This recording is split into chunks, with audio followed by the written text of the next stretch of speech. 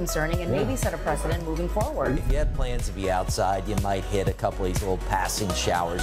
A drug bust and a few arrests made. Look at what they hauled in here.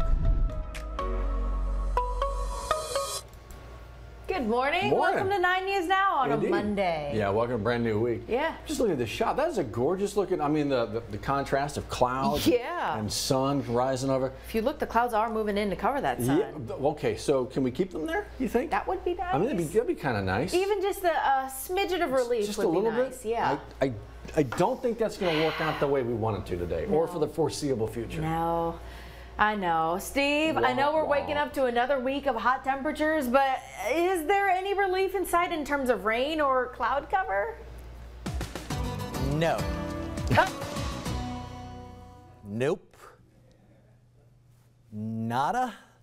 Yeah, it's just not looking good for relief anytime soon. We've gotten an excessive heat warning in effect once again area-wide. By the way, as you guys talk about this camera shot, maybe the hope for at least a little bit of shade here as these clouds move across. A reminder that the temperatures we report to you are measured in the shade. So if you're in direct sunlight on an afternoon where we're telling you the temperature is, say, 100 degrees, that's in the shade.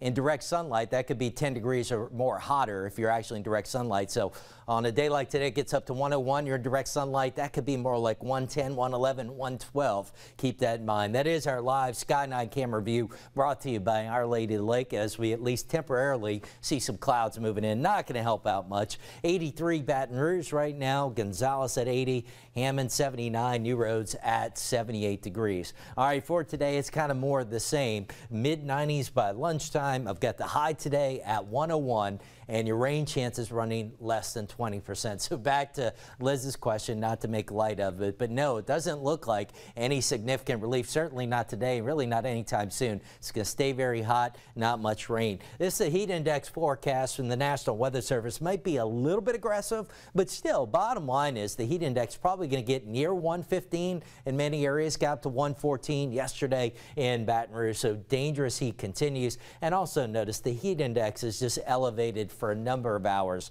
at or above 105 really through much of the day. All right, give you a look at rain prospects for today, and they are minimal. As we pause here at noon on the HRRR, you see one or two little showers showing up on the board, not much. Pause at 3 o'clock again, one or two showing up, not much. And we go into late afternoon, 5:30, mainly dry. As we head right towards sunset, we keep it mainly dry. So rain is not going to be of much help. If you missed it, yesterday made 9 straight days at or above 100 degrees in Baton Rouge. That is a new record. Previous record had been in place for more than 100 years. That was in 1921. We had 8 straight days at or above. So we're now at 9 straight, and it looks like we could have multiple more days ahead at or above 100. Might be shattering that record as the week moves on. And it's the same old story. Dome of high pressure right now at center just our west, but extending eastward along the Gulf Coast. Not going to move a whole lot through the week ahead, so that kind of puts a lid on the atmosphere, produces sinking air. Sinking air heats up, so it's going to be hot, and with that lid in place, just not going to be much rain to help out. We've got rain chances 20% or less today, right on through Saturday, and there you see a triple-digit heat continuing. If there were a day where maybe we fall shy of 100 for a high, Wednesday might be our best opportunity this week. We'll see.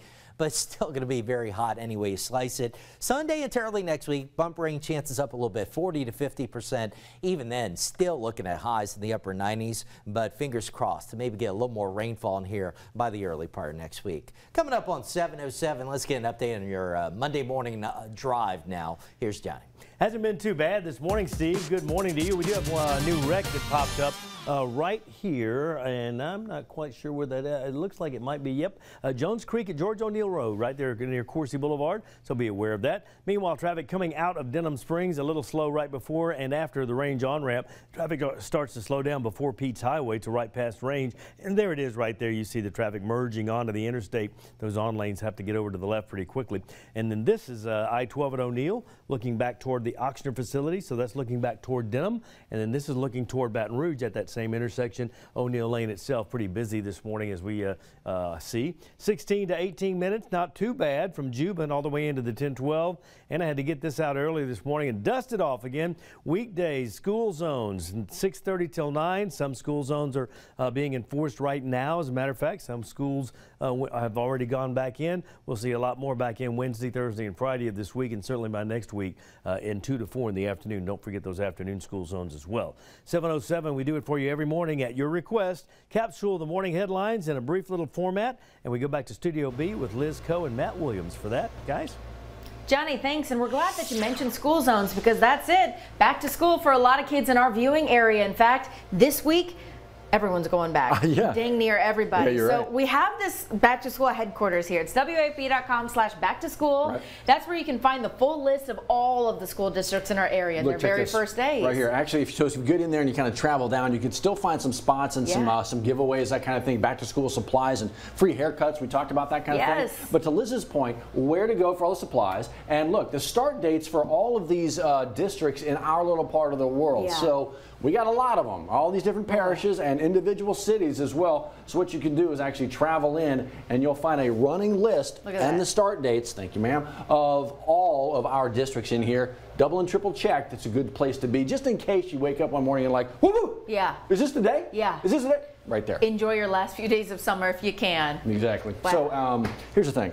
Not enjoying right now the cost of back to school supplies. It's always kind of pricey, you know, a little bit. But apparently the price for a lot of things on the rise. Callie Hubbard spoke with a money expert, kind of pricing out what are some of the most expensive school supplies as you go back for the school year. What tops the list? Graph paper and mechanical pencils. What? Yeah, both going up from about 15 to 17%. So you might think, well, that's not a big deal. But when you add up those costs over time, and let's say you have multiple kids, well, that does certainly add up, right? So when you talk about not only back to school for elementary through high schoolers, back to school for college kids also, all of that price is adding up. Inflation certainly doesn't help. Yeah, we're doing both of those for the first time this year. You're buying all things for the first time. It's a lot of, you're right. So a little bit of advice goes a long way.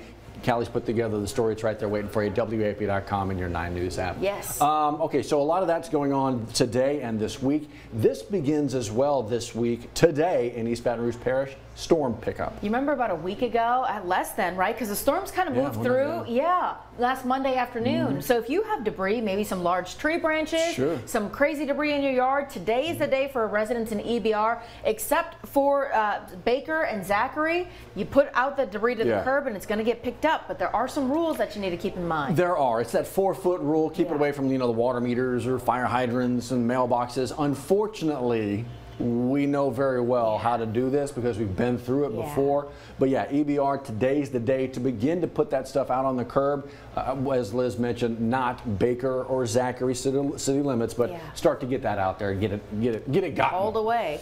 Oh, hey, this is coming out today. Yeah. This has been a lot of fun. You remember, oh gosh, what was it, a number of years ago when they didn't, like they ran out of stickers, they didn't really have them, and that was a big thing. They're like, well, we didn't know people really wanted them. Right. We want the I voted stickers. It's a great way to, well, be a part of the process, but always shows off some great artwork. And I tell you what, so this is the last I voted sticker. It's from a Jefferson Parish artist, Becky Foss. She's tasked with designing this new one too. We're going to see the new design unveiled today, later on this morning. So as we get that sneak peek, we're going to send it to you to show off. It's a sense of pride having your I voted sticker, right? Used to be the blue dog too. Yeah. People collect them over time.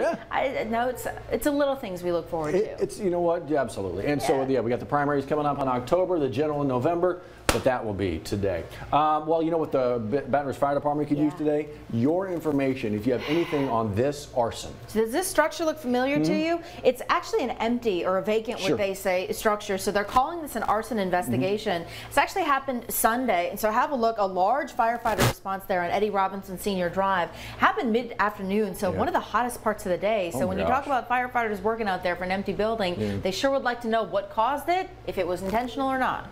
Make the phone call.